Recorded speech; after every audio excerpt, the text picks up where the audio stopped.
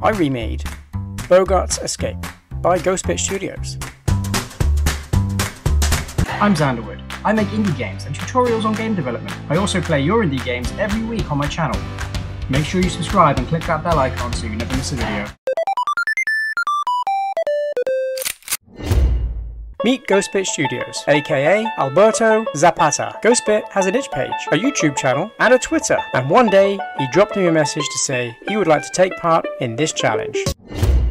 In the original game, you play as a little frog trying to get out of this prison, crawling with these little kind of weird enemy things with floppy hairdos. You've got enemies that take more damage, moving platforms, obstacles, there's a power-up.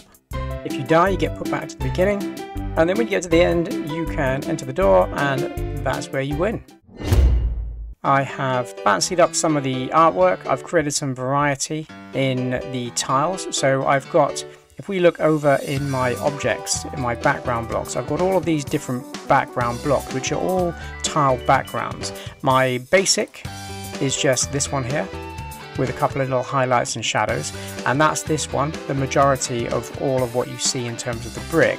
But I wanted to create kind of tapered edges here, so you can see how the shadow goes around a corner.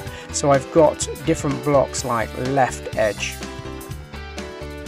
and right edge, and I've just used these to build a map which is somewhat similar to the original, where you go down to the right, back to the left. There's a little secret power-up that you can get which will enable you to blast through. I chose not to put in the tree. I just went for these blocks. I just wanted to keep it consistent. I didn't really feel that a tree would be in a kind of dungeon castle, so I already had these other little blocks anyway for variety, so I thought, why not just make these the ones that you can destroy? And in the original game, you get given a projectile from the start, so you can kill these things, but I haven't done that in the remake. I've got these signs. I didn't want to use text too much in the game. I wanted the instructions to be built into the game using the artwork. So I've got this sign here which has 7 frames, and on each individual frame you've got different instructions. I've added in a different enemy type in terms of these little traps here. This is an arrow shooter.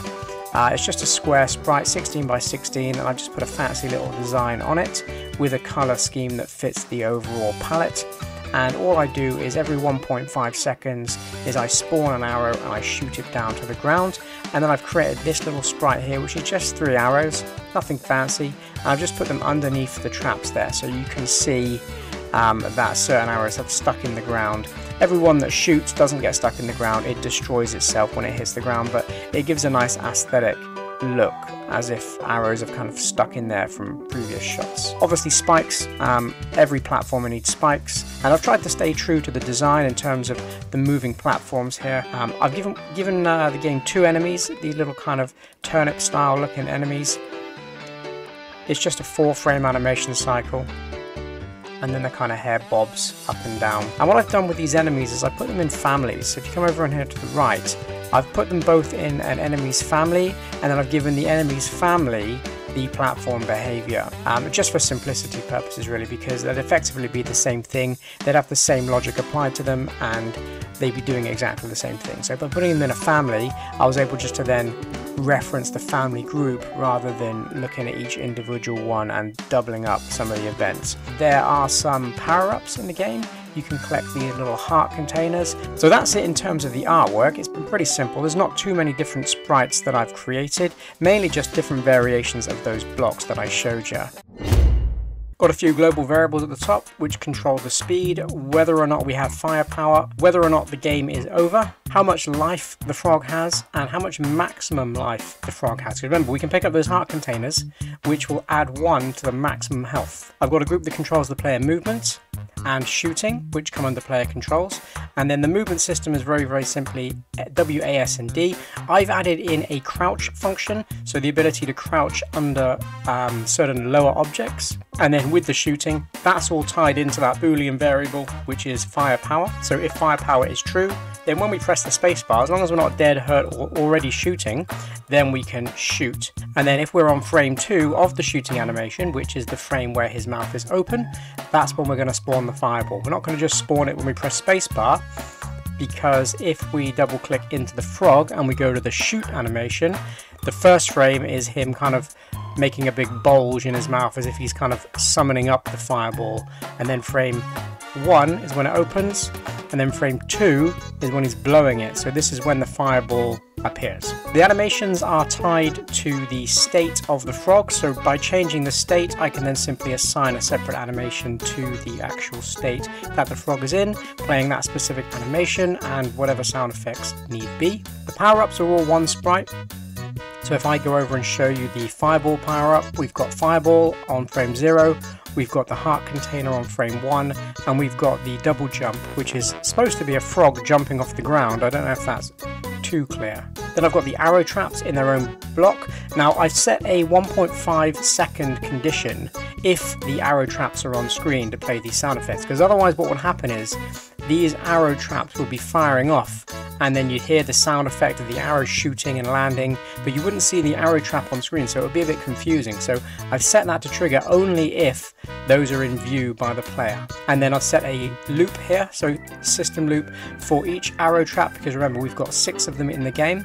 Then you're going to create an arrow, put it on the player layer, spawn it in at the arrow trap X and Y positions. And then we've got a few various conditions that tell the system what to do if the arrow hits the blocks or whether he hits the frog. And if he hits the frog when we're not dead, then we call this frog hurt function. And that frog hurt function is simply just a camera shake, a sound effect, change the state of the frog to hurt, change the boolean on the frog of hurt to true, subtract 1 from the HP, and then set the hurt back to false.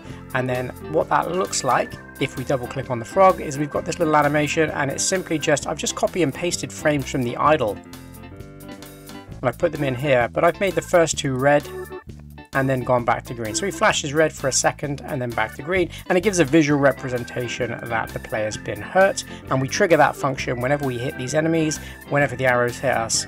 And if we hit the spikes, that's an instant game over, so there is no lose 1 HP. If you hit the spikes, it kills you completely, because spikes are the most deadly enemy in all platform games ever created.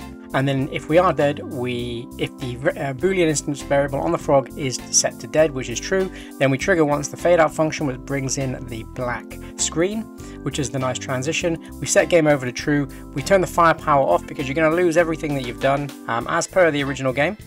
And we're going to set the state of the frog to death, which will then play the death animation. We will wait 1 second, stop everything, and then go to the lose screen, which is this one here. And then that little death animation is just with the stars buzzing around his head with his little eyes crossed out. If we manage to reach the end of the level, we're going to overlap this little sprite here that I've called goal, and if we do overlap that, we call in the fade out function, which makes the screen black. We set game over back to true because we've won, we stop all the sound effects, and we go to the win screen. If you want to go through the event sheets, get all the sprites and the artwork that I've made, along with all the sound effects and all the music, which I've taken from my Fairy Tale Garden music pack, there's a link in the description if you want to get that. If you want to download this game pack, it will be available on itch for a small fee, and you get access to all of the event sheets, all of the artwork, and all of the music that I've used in this remake. If you are a Patreon of mine, you'll get all this free of charge when I upload it to the Patreon site, and you can just download it, pick it apart, reuse it, copy, paste it, modify it, whatever you like, and use it to make your own bases for a platform game, if that's what you want to do. As always, before we finish, a massive thank you to everyone that supports me on Patreon. If you want to check out the benefits of becoming a Patreon, and then head over, there is a link in the description. You can see what's on offer for all the tier groups. Thank you so much once again to James Welch, Space Terra, Cole, Tomorrow, Lexic San, Retro Galaxy, Clone 13, Foozle CC, Space Spy, and FamVam for supporting my game dev journey. So I suppose I better show you exactly what we've made.